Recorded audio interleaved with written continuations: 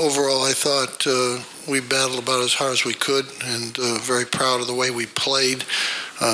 Duke is a tremendous team, but I thought we did some things that were really good, and we think Tyus will be back at practice probably Saturday.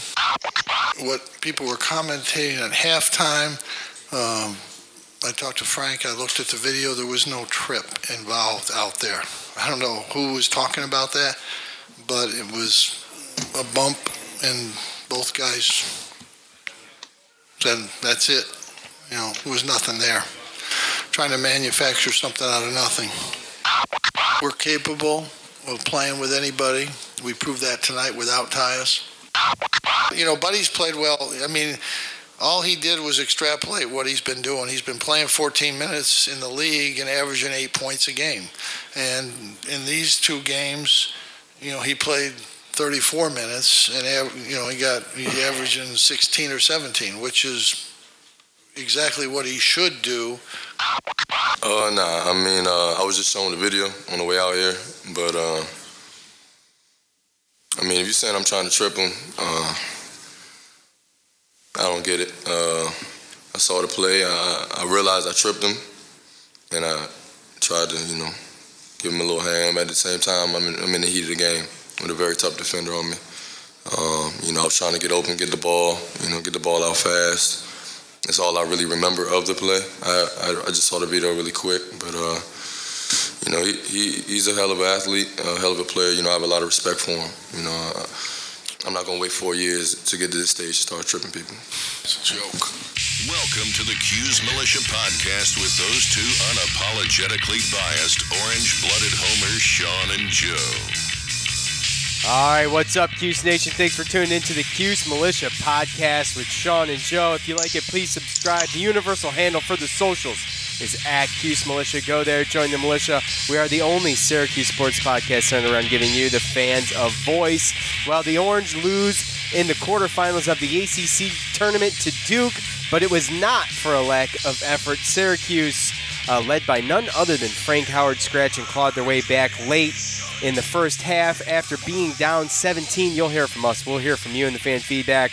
And we hurry up and wait to see where we'll end up and who will play after Selection Sunday. But first, as always, if you're looking for 5% off tickets, it just so happens that I have a deal for you. TickSplits is the official ticket provider of the Armchair Media Network, and unlike other ticketing providers that sneak in the extra fees and unexplained service charges at TickSplits, the price you see is the price you pay. Unnecessary fees should not prevent you from seeing the sporting event concert of your choosing. Go to TickSplits and enter the promo code Armchair at checkout to receive that 5% off your total ticket purchase. That's TIXBLITZ.com, promo code Armchair. TickSplits, guaranteed seats, guaranteed emotions. Syracuse, 2 games and 2 nights without Tyus Battle.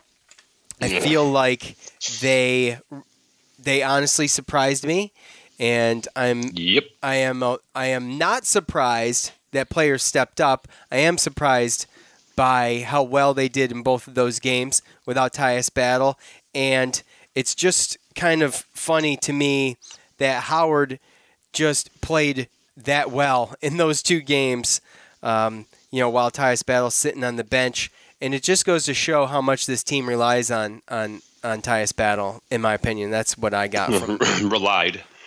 Yeah, what did I say? No, you said relies, but I mean, it's more or less, I'm putting in past tense and hoping that they leave that there. Exactly. Okay. Usually when you correct me, I think I did something wrong. You've given me a complex, Joe. Okay. Sorry. That's okay. So yeah, hopefully that they realize now that they don't need to rely on Tyus like that, and they're obviously fully capable of giving any team in the country hell, because they did it against arguably the best team in the nation, against Duke in the ACC tournament quarterfinals. So the Orange played 2 games and 2 nights, as I mentioned. Tyus Battle, without Tyus Battle, just maybe this is what the team needed, especially Howard needed this boost of confidence heading into the NCAA tournament. And where has this leadership been from Frank? It's been a hot topic of discussion all year, that especially on this show. But without Tyus Battle, the Orange played like a team for 2 consecutive games in a row. They averaged 45.7% from the field, 43.6% from distance, and they still suck at free throws. Not a shocker. 65.2% from the line. All those percentages are from the 2 games combined. So Frank, in the 2 ACC tournament games, he shot 50% and he racked up 46 points in 2 games. Buddy racked up 35 points in 2 games. He went 50% from distance, 9 for 18. Those 2 guys stood out to me the most, a freshman and a senior, and I just love that. I do. One going, one coming in, and you see the old blood and new blood. The quarterfinal game against Duke could have easily been a blowout, in my opinion.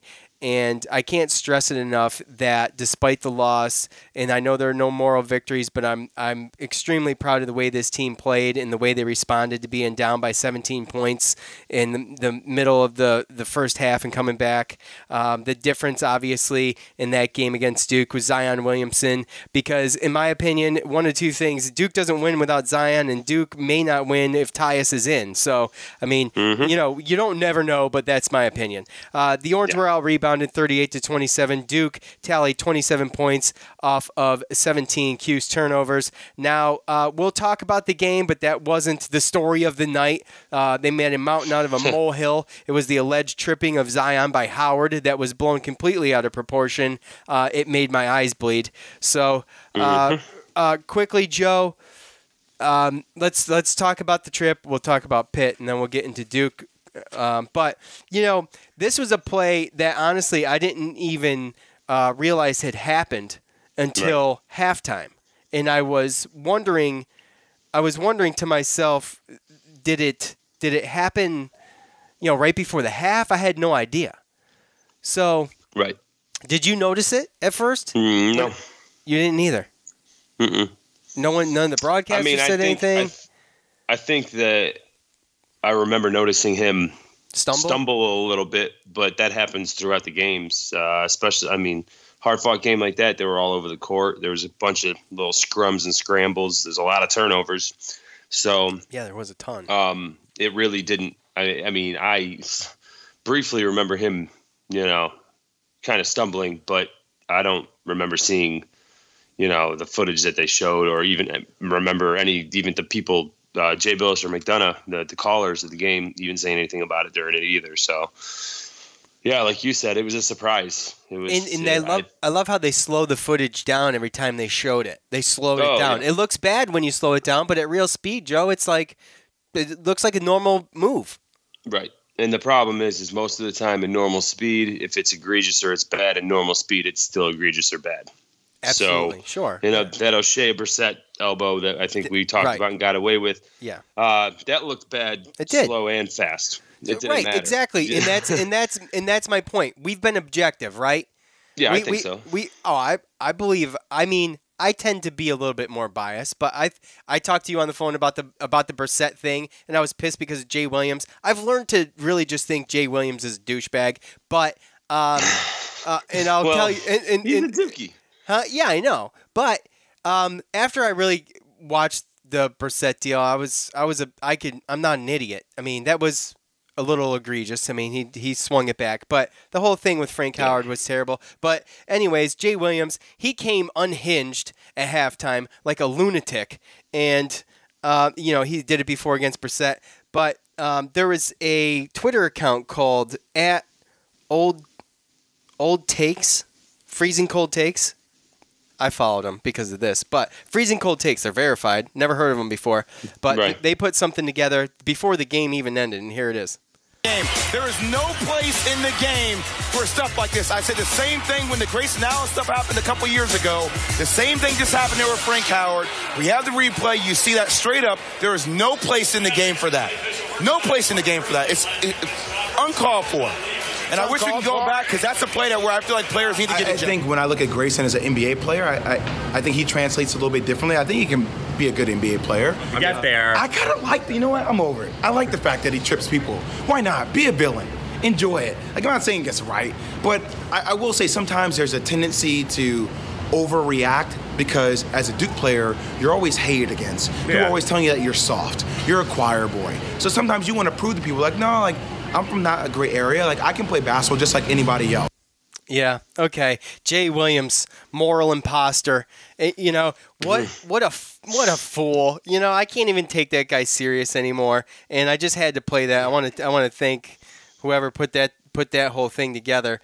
But I mean, you don't sometimes I guess. Have you heard that, Joe? Did you listen to that before? No, I didn't. That's the first time of me listening to it. I didn't really pay too much attention to it. I thought, you know, obviously thinking about it, I was like, well, that's funny coming from a Dookie and, you know, with Grayson Allen, but I don't remember everything that was said about him. And obviously he doesn't either, because I don't see how you can say that with a straight face if you knowingly know that you said something like that. He was emphatic. Yeah. No, he must be either he misremembered or, like you said, you get to the point where you just are on TV so much you forget what you say. I don't know, but yeah, I mean, you got to be careful when stuff like this happens, because you got people like this on the sideline just waiting for somebody to say the wrong thing just so they can come back and kind of, you know. Just waiting for you to slip up. And, I mean, this was a long time ago, though, Joe. Trip up. Yeah, exactly. This is a long time ago, Joe. This is all the way back. I don't know if you're old enough to remember all the way back to 2017. But that's when he said that. That was a long time ago. So I don't know how much I was following basketball back then. But either way, I don't believe it was intentional. And maybe, who knows? At the very least, if it was, I don't know. Nothing happened. Again, it's a moot point. It is. I don't know. I think, especially coming from him after his comments. Well, you can say coming from him. I know it came from other people too. I heard little things that didn't go as far as ejections and suspensions. Well, on ESPN2 yesterday after our game, or during halftime, I had changed it and they had talked about it. I don't know if it was the end of the game, but they were talking about it. But the one guy, he kind of kept it, you know, like you said, objective, and said, you know, he compared it to the O'Shea Brissett thing, and he said that it really wasn't, you know, it's not comparable when you talk about the stuff what O'Shea Brissett, you know, got away with. So. Yeah, again, true. That's the true. The whole point of it is he didn't fall. He didn't fall. He didn't get hurt. There was no fouls. It had zero effect on the game. But yet you have somebody coming out, and instead of talking about, you know, obviously they didn't need to talk about how good Zion was doing anymore. But instead of coming out and, like you said earlier this afternoon, instead of coming out and talking about how Syracuse, with shorthanded without Tyus Battle down 17, comes back and gets it within 6 within distance right before half. I mean, I thought that was the most impressive. That I thought there was 2 storylines in the first half that was obvious that was supposed to be talked about, and instead it was Zion and the trip instead of Zion and, you know, how hard our team was fighting to stay in the game. Yeah, and you know, Frank Howard at the end of the day scored. I know Zion had 14 rebounds to 28. Yeah. To Frank's 2, but Frank had 28 points to Zion's 29. So, I mean, hey, look. I mean, yeah. Look, I know he's a highlight reel. I get it. We all get it. But it's not going to be a self-pleasuring circle with everybody in sports media. That gets old. I'm sorry. It got old quick last night, and I muted the TV, but I'm just one of those people who's like, I can't mute the TV. I want to know what's going on.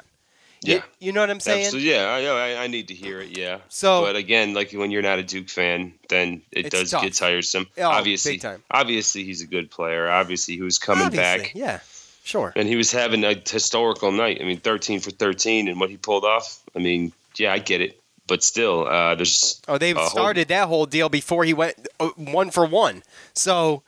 It started there, and then he didn't miss a shot, and it just got worse and worse and worse. And, you know, it just totally overlapped the point of just what was going on in the game and the other players. And because, you know, Syracuse, like we know and like we talked about, they surprised us. I thought with us, I can't speak for all the other fans, but I'm sure there's a real big number out there where they probably thought that those two games weren't going to go like that without battle. I mean, I'm sure, I was nervous about Pitt. And speaking of, I was too. Buddy Boeheim, a career high, 20 points. He went on an 8-0 run to begin the second half on his own.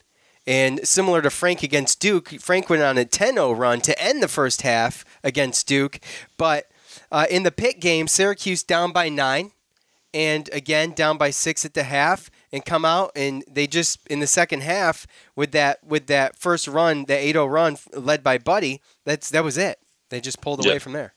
Yep. So it was impressive. And although I'll be at Pitt, I don't think any of us really knew what we were going to see. I thought it was going to have to be a more hard-fought, grinded-out game to win that game. I did too. Neutral court, and, with Pitt, they've I don't know if they've been on fire, but they've been decent coming down to the end of the regular season. And, No, I mean, we beat them twice. They're a rivalry. That too. Sure. They're in there. It's pretty much a win-or-go-home scenario for them, so it's their last lifeline. So I mean, that was it for them, yeah. Right. So that's why I thought that it was a situation where, especially without Tyus, and the first couple times we played them, they had those tough guards that played pretty good lockdown D. I was nervous about a bunch of different things, but they definitely surprised me against Pitt. They surprised me too, and then they go in next day. You're wondering if Tyus is going to play. Maybe there's a possibility Tyus plays against Duke, and you find out Tyus isn't playing against Duke, and you're just like, oh, come on! I don't want this to be a massacre. And then they go down by 17, and you're like, you shot me a text. You're like, ugh. Yeah. Oh, yeah. I thought it was the... You thought it was the dagger, right? 2 late nights in a row, and I thought it was going to be an early one last one. That's all I'm saying. But they kept it close enough for me to pretty much watch the whole game. So yeah, the Frank Howard 10-0 run to end to get it close within whatever it was, ended up being 6 at the first half, and then they tied it up. Buddy Boeheim hit a 3 to tie it up with 46-46. And then they went on like a 7-2 run. Duke went on a 7-2 run or something like that. And, it was a struggle from there. But, I'm really, like I said, and I said I can't say it enough, so I'm just going to say it again. For losing to Duke in the ACC tournament, this is probably the happiest I could be. I mean, not that I'm happy. There's no moral victories. But to see this way this team played, I wonder what is going to happen in the tournament when Tyus is healthy. Coach thinks he's going to be practicing Saturday and tomorrow, and so overall, I think that like we talked about, I think it's a good thing. I think as fans and even the teammates, I think that we've been learning for the last 2 years that when it's the tough shot, or we need a basket, or it's the end of the shot clock, something like that, we're down, we need a spark. And I think that there's just everybody relies on Tyus to do it. There's been so much weight on his shoulders to carry this team, and he's a great player, but it can't be like that. And you can't rely on one guy on your team. You just step up and do your thing. Right. And the one thing that I liked was the fact that obviously he was on the sidelines. For them saying that, bruised hip, bruised tailbone, bruised back, I thought that he was, standing up and sitting down, pretty good. I was watching that in the first game just to see. He was doing hand motions. He was telling him, go get down. Yeah, he was helping as far as he was being the little player coach on the sideline. But I was talking about more or less like his mobility of standing up, sitting down. Oh, sure. Stuff. Good if it was that bad, then he wouldn't be standing up, sitting down so easily or so much on the bench. So he was reacting to the game, and he was in the game. And who knows, maybe, obviously, I think this was something that our team needed without him, because they needed to figure out, who's going to step up? What can we do without him? Now they know that they can do it with him too. Like, even if he's out there, that means that there's another defender. Probably, he's going to draw the best defender. So now he's there to make it easy, not for you to put all the weight on him. And, again, too, with Tyus, the amount of minutes he's played and the wear and tear he puts on his body, obviously, he probably could have went, I bet you, against Duke if he wanted to, but they want to get him healthy. They want to get him rest and get ready for the tournament. And he's still just probably a little tender because it's only 4 or 5 days. So I think he's going to be fine for the tournament. But it might have – it's probably a learning situation for him too. I hope he was on the bench seeing what the players are capable of, and hopefully he can get in their ear and let them know, like, hey, why aren't you doing that when I'm out there? Do that, and hopefully he can learn a little bit about it. Hopefully he learned a little bit about his teammates these past 2 games watching on the sidelines, and maybe hopefully it can all just come together, come the big dance, and then they can make a nice little run. Because if he has a supporting cast like that, then I think we're going to be all right. Yeah, obviously Frank took more shots, but he still went 50%. So, yeah. I mean, it was just excellent. And let's not forget about Hughes against Pitt. He had 18. Brissett had 2 points in the first half against Duke. He came out in the second half where he caught fire. He scored 12 in the second half against Duke. So you've got everybody. You got your starters. Pascal Chukwu against Pitt. We can't dismiss him against Pitt. No, that was a great game. He was excellent. 9 rebounds, 7 points. And he had a bunch of blocks. 6 or 7 blocks, right? Yeah, 6 blocks. So... And 5 offensive rebounds, by the way, from Chukwu against Pitt. Offensive rebounding really good against Pitt. He got pretty much benched by his foul activity, which is questionable at times, and maybe it's his height. But it seemed like in the beginning of that Duke game, especially, the whistles were a little lopsided in the fact that the amount of contact Syracuse gave Duke and the amount of contact Duke gave Syracuse seemed like, we were getting the light whistles, and I don't know. What'd you think? It's just it's tough because down there everything happens so fast with Zion. He's so big, and we have such small little guys as far as muscle wise that it's tough. It's tough to question, and sometimes the ref gets the wrong guy. I thought there was a couple times the call could have been called on somebody else. I thought there was another call that this was a no call that shouldn't have been a no call. So yeah, he kind of got strapped. And if you remember the game that we played at Duke, he played really, really well. The one that we won, he played really, really well. The one we lost, he didn't. Right. And last night, his foul trouble definitely took him out of the game. But obviously having Brissett come out in the second half, because Brissett really didn't do too much against Pitt. They went a little bit smaller with the guards. Yeah, well, they went a little smaller with the guards. The guards were playing well, and I mean, I don't even think Brissett came in until somebody fouled out, or somebody got. I don't even know. Yeah. So, no, it wasn't someone that fouled out, but you're right. I know what you're talking about. And then obviously with Chukwu being in foul trouble, that hurts against Duke. So, but yeah, I mean, Brissett stepped up. I thought Dolce had some good plays and some bad plays. But again, I think with a physical down-low team like that, especially with a guy like Zion and some of those other guys, then it just gives those guys problems. But, it's just with me the whole time. And like you said, it was just Zion. And all they're talking about is that. And then you look up and it's like, dude, it's a 3-point game in the second half. So it's a tie game. Like, why are we only... I mean, how about we talk about how is Zion playing like this and Syracuse still in the game? And I like Jay Billis as a broadcaster, man, and he just would not shut up. He was relentless. That was the hot topic. I get it. What did the marching orders come down from corporate? Hey, just talk about Zion. That's it, because that's all the replays they played coming in and going out of commercial. So, I mean, whatever. It was annoying. It was so annoying. I couldn't handle it. The self-pleasuring what it's about, circle. bro. It's about the money, brother. That's what it's about. Yes, sir. All right, all about the Benjamins. That's it. You want to hear from fans? We've rambled enough. Yes, sir. All right. It's time to hear from you. The loudmouths from the Loud House. The best damn college sports fans in the nation. All right, y'all know where to go. At Cuse Militia on Facebook and Twitter. I propose the question at the end of every game. I shouldn't say every game because I didn't for Pitt, but I knew we weren't going to be doing fan feedback for Pitt. So that is the only game I skipped this year. But you go there. I provoke your thoughts. You give your thoughts. And then we pick some of them, and we talk about them here on the show. Now, of course, yes. Now, of course, there's regulars. Of course there is. Because the regulars that get on the show say awesome things that I like to repeat. And so that's why that happens. So get on there. There's always a new guy here and there, though. Like Bob. Bob's a new guy. And Hey, Bob says, nice comeback to make a game out of it. No answer or way to stop Zion. Well, there was 5 games Zion didn't play. This team was pumped up, and that's what scared me the most. And he was on fire. So what do you do? Nothing. There's nothing obviously you could do.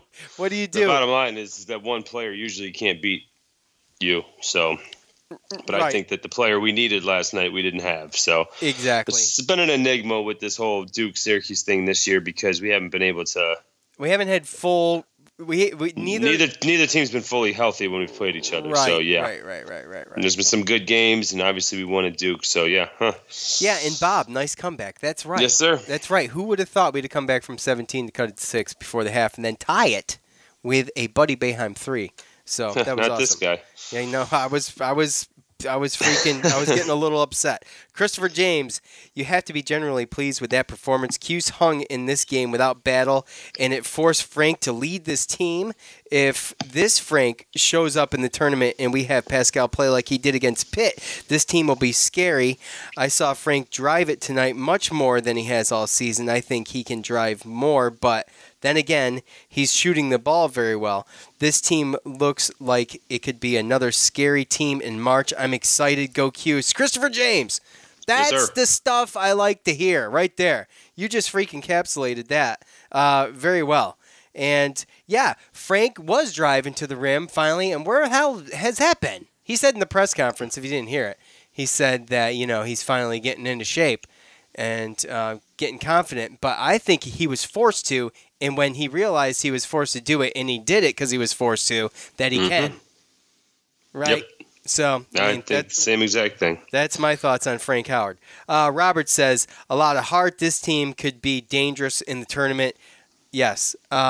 We talked about Tony Staffieri had said he was losing confidence in the tournament stuff, and I said something along the lines of, I lose confidence more in basically conference play because it's so tough, but the tournament is another animal to me, I feel like.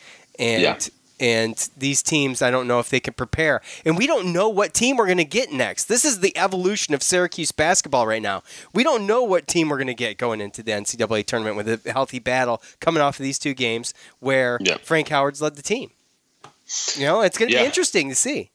It's been, we've seen this all year. I mean, that's from Frank Howard not playing from the beginning. And, look at how we were talking. Well, you were talking about Juku earlier in the year. And now he's somebody that's almost, relied upon. When's the last time that we talked about, Juku, like he shouldn't be playing or he wasn't playing earlier in the season? He wasn't playing good enough to garner the time. No, he wasn't. He sat during Clemson the first time we played him, remember? Yeah, and that started in non-conference against teams that are undersized. Yeah. So something lit a fire. And again, like I said, it's all these players seeing what they can do without Tyus Battle. Hopefully it just elevates them. It's still finding out the roles. I'm also hoping that this doesn't – because the one thing that I do question is that maybe a little bit of the struggle is the rotation. Is it's people feeling some sort of way because he's playing his kid, or, Frank Howard's getting pulled real quick when he makes mistakes. Mm-hmm. And, that started a little bit earlier this year. And last year he got to, you saw what he had to do you saw what he did when he couldn't come out. So again, that was just one of those things where it went against you and you just didn't know. And we've talked about Frank Howard getting in these moods sometimes when he gets pulled and stuff, but hopefully these last couple games can open up his eyes to what kind of player Buddy is too, and he can understand when he comes in for him. I mean, Buddy, it'd be one thing if the coach's son sucked, but the coach's son does not suck. So. No, exactly. Right. So at some point you got to give credit where credit's due and understand that the kid's playing for a reason, and that you're not going to play every minute. It's just not in the cards. Not when you turn the ball over, yeah. Well, no, and then make mistakes, and on top of that, you want to keep people fresh. So yeah, it was nice last year when you could play 38 minutes, but this year it's not the same. So yeah, we have make a mistake, you're coming out. That's right. Alex says Frank finally took a leadership role, probably because Battle being out. Hopefully, he can play this way when Battle is back. Chuku 5 fouls in 7 minutes of playing. That's got to be a record. That probably is some kind of record, actually. But, yeah, absolutely. Chuku with the fouls. First of all, on the Chuku end, and I've said it before, I'll say it again, I don't think Chuku commits all those fouls, but, I mean, whatever. What are you going to do? And I hope Frank has the confidence to play the way he did last night. And you know the other thing is, too, is his teammates having confidence in him to do it, too. That always helps. So, Christopher says, great game, good confidence booster going into tourney without battle playing. Hate Billis calling the game, though. Christopher, I'm with you on that game, but I normally love Billis. My brother's a Duke fan. My brother grew up in Syracuse along with me. My brother still lives in Syracuse, became a Duke fan to just piss everybody off in my house. But he's not even a big fan of Billis, and I always stick up for Billis with my brother. I'm like, I love Billis. But last night, he was too much for me last night, bro. Too much. Too much for a lot of people, I'm sure. Holy more than just cow. Syracuse fans, too. Is he Because getting nobody kicked likes back? Jeez. Crow. Matthew says Chuku isn't allowed to have 2 good games in a row, but he looks like he'll be a solid starter next year. Absolutely. Who? Huh? What did he say? He Who said looks Buddy looks like he'll be a solid starter next year. Can't expect to win when Frank turns it over 6 times. Well, yeah, I mean, it was a little much, but he was handling the ball way more than he has all season. Yeah. So I don't know. You know, it's kind of, I don't know. If you look at time of possession with him and how much he had to do, then sometimes it's just there's going to be turnovers. Yeah, so. I know 6 is high, but it's not been his role, especially. Yeah, my biggest thing is wipe your damn hands off, man. How many times the ball? At least 3. At least 3 times. Right through his fingers, right through his hands. Oh no, he would go to shoot or go to stop and do something with the ball. I mean, the speed of him moving his hands and then stopping or something, like the ball was slipped out of the hands. Yeah. So it was just, there's some frustrating plays, especially near the end there where he got that they got that rebound and he turned to go run and then it got stolen and then it got and one, and that was like our kind of final kind of last push type thing. So there were some frustrating things, but overall you can't be mad. No, I can't nitpick Frank's play. Dude, stop being mad. Yeah, don't be mad. Stop being mad. No, here. I'm not mad. Matthew goes on, and this is why I chose Matthew's comment. Considering Kansas allegedly tried to get Zion secured with some payments, I wonder what Coach K paid and how long we'll have to wait for some wins to be vacated. Ooh, I don't know. That's conspiratorial. I love it. He's paying him with a national championship. Joe, shut up. Shut up. I mean, no one wants to hear that crap. I know that, but I'm saying that's what he promised them. He brought in a recruiting class where he had the number 1, number 2, and number 3 recruits in the class, and Trey Jones was another top 10 guy. So that's why he came to Duke, not because of money. Yeah, well, obviously, Coach K doesn't need money to bring guys to Duke. No, and plus Coach K knew that he was gonna bust through his shoe, and he was going to end up getting a huge shoe contract once he goes to the NBA. So. Yeah, and he's going to kick it back to Coach K. I'm sure. At Joe Pasick, 44, Jay Billis was so far up Zion's ass that if Jay spit, it was coming out of Zion's mouth. That's really gross. Oh, that's nasty, yeah. Joe. That being said, they played well after a sluggish start. Good D forcing turnovers. That's right, forced 18 turnovers. Let's keep it up and surprise some folks in the big dance. Absolutely, Joe. Yeah, force 18 turnovers, and I just wish that we didn't have 17. Otherwise, what did I say at the beginning of the show? 27 points off Duke scored off of our 17 turnovers. So, yeah. So that was the NBA Jam portion of the game. Yeah, we know. Which turned into all the highlights, which turned into all the Zion talk. Yeah, I know. Which turned into everyone kind of being like, okay, what's going on? At 1, Kev Nash. I thought this last season, but I'm convinced now. Frank plays better when he knows he can't be taken out of the game. He was aggressive, taking it to the hole, not just threes. # go Cuse. He might have a point, especially if he said that. I'm right there with him. That's kind of what I was saying earlier about comparing last year and this year. Because last year he was allowed to make mistakes. Yeah, he was allowed to play through them. Maybe he wasn't walking on eggshells. You know what I mean?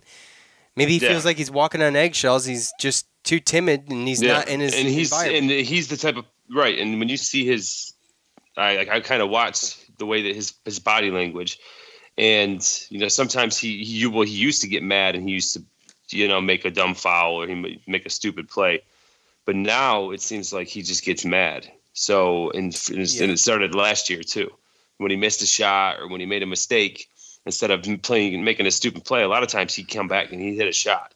And you can't really do that if you're going to get taken out if you make a mistake. So I can see kind of how he's been a little frustrated, but if you have options, you have options. So it's just one of those things where, Frank Howard, he takes chances, plays a little loose sometimes, and with that comes turnovers and mistakes. But he makes up for him, or he tends to make up for him when he has the time to do it instead of going and sitting on the bench. So he definitely has the potential to make up for him, without a doubt. We've seen that. We've wondered where it's been, and maybe right. But as a coach, what do you do?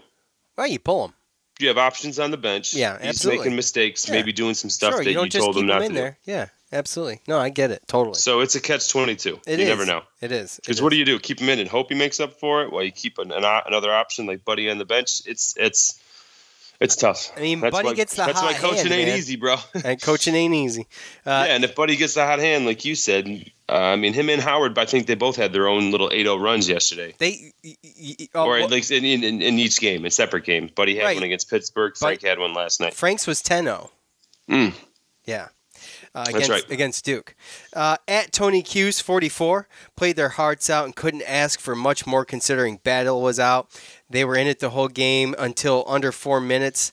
Keep that high-level play up and add in Battle, and will be a nightmare for a few teams in the dance. Yeah.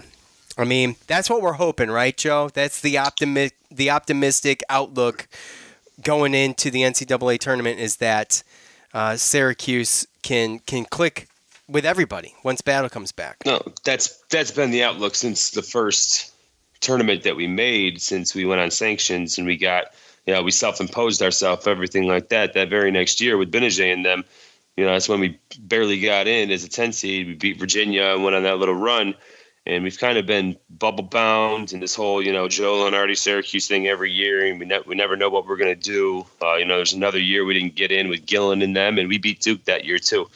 So there's a lot of, as a Syracuse fan, since we've been on these sanctions and we've came back and from the self-imposing and the scholarships and all that, I think that we've kind of been used to that. And I mean, I talked to you about it, and I've kind of had the mentality since then of just kind of, we just got to get in, because we've proved a 10 seed, and we've proved in a couple of these tournaments that we can make runs. Last year is a playing game. So people can say what they want, and we might not have been firmly in before. And again, I think this year we're a lot more firmly in than last year as far as not worrying about it. But unless you're Doug Gottlieb, because he's a moron. But anyway. Either way, like I said, we know what we have. We talked about it. We knew the talent coming back. And I mean, I wouldn't want to be a 1 seed next to our 8 or 9. I fear the chances of us playing a 1 seed may come out of our conference. That's what sucks. Well, that's what I hope they don't set up for, because usually what they try to do their best to make it to where you don't play someone from your conference the first couple of rounds. Sometimes there's really just nothing you can do. Especially when your conference is the ACC and it's the best in the nation. It's the most competitive, most talented conference in the nation. Yeah, we just got to hope that we don't get 3 teams as 1 seeds.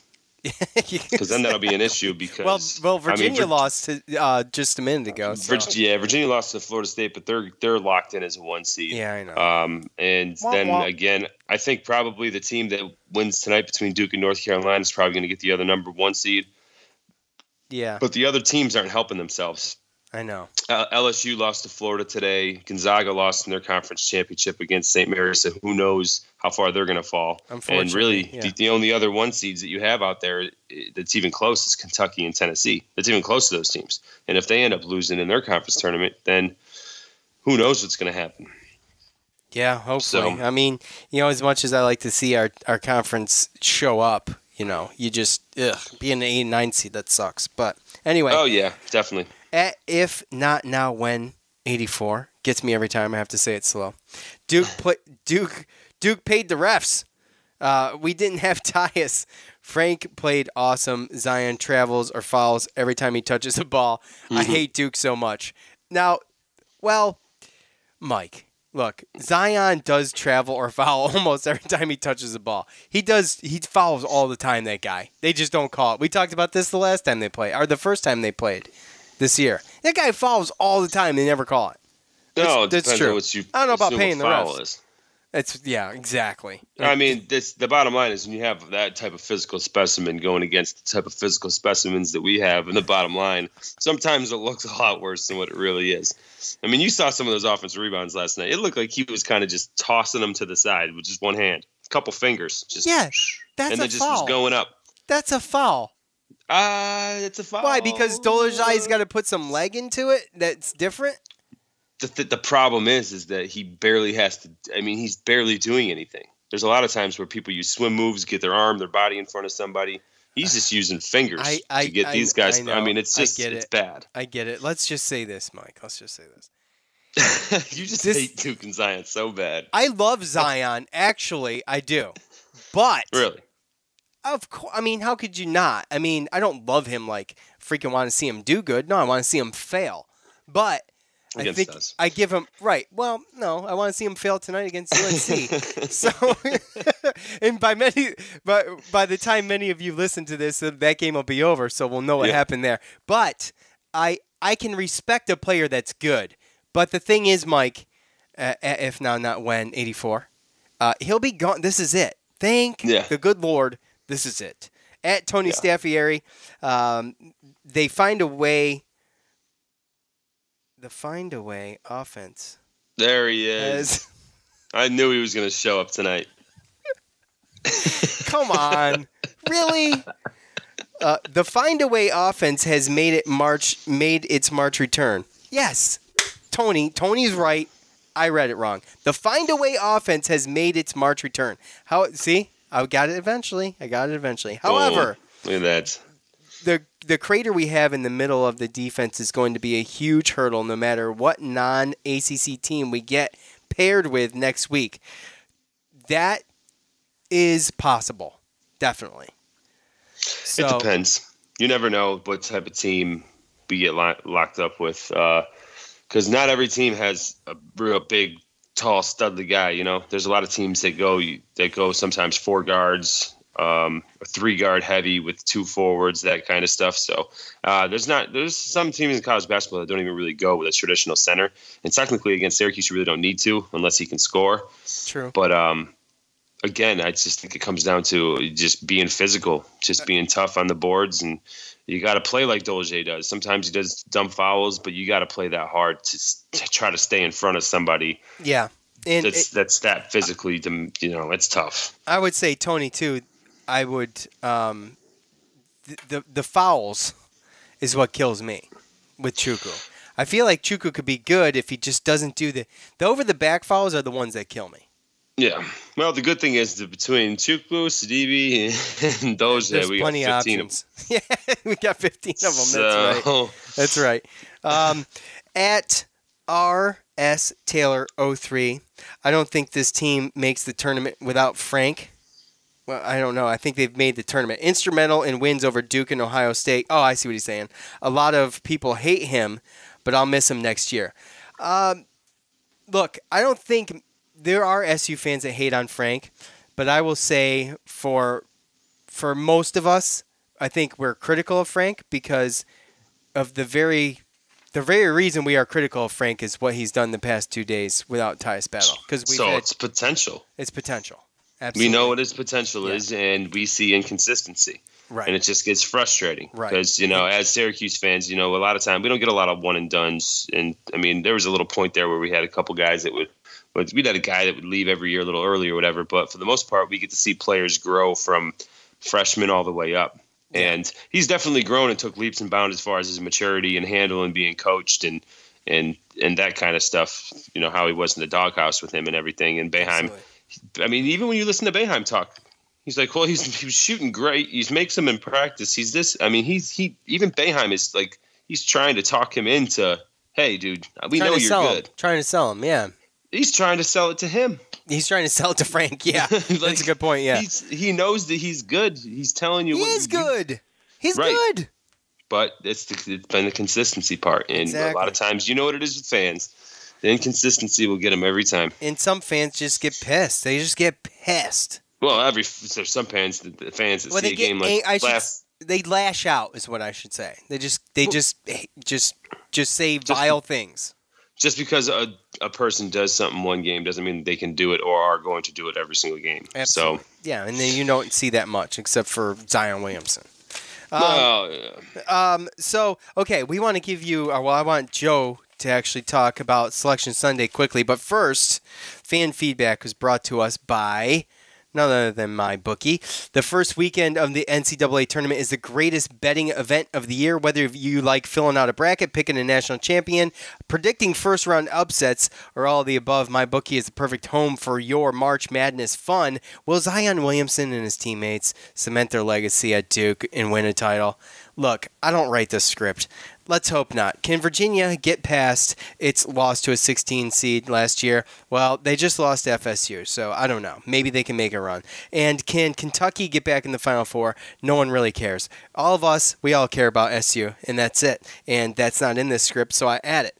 If you know the answers, or even if you don't, MyBookie is the place to get in on all the action. They have something for everyone, even you multi-bracket guys out there like Joe. MyBookie has been in business for years.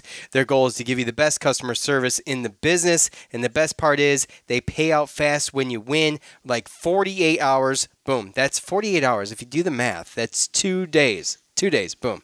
Turnaround. Wow. Yeah, that was quick at math. You did that fast, huh? I know, it's amazing. Bet with the best, then kick back and enjoy March Madness while you watch your picks cash in. Deposit with MyBookie today with the promo code Cuse25 and get that 50% sign-up bonus. That's promo code Cuse25 with MyBookie. You play, you win, you get paid.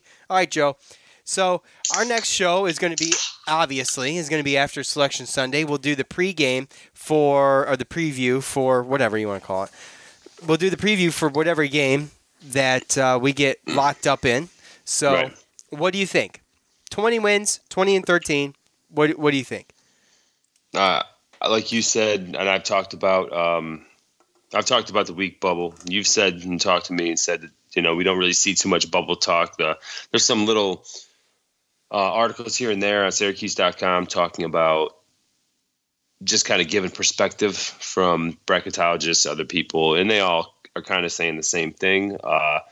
We didn't do anything to hurt ourselves in the tournament, and as far as the ACC tournament. And last time I checked, again, it's pretty much anywhere between an 8 or a 9 seed is what they're seeing right now. And at this point in the game, consistent.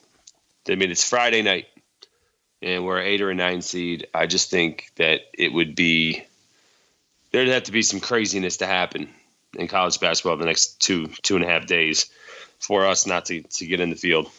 So, I mean, it all depends on what you want to see as a fan. If it goes chalk and the teams that are supposed to win these conference tournaments, then we'll probably end up an 8 or a 9 seed.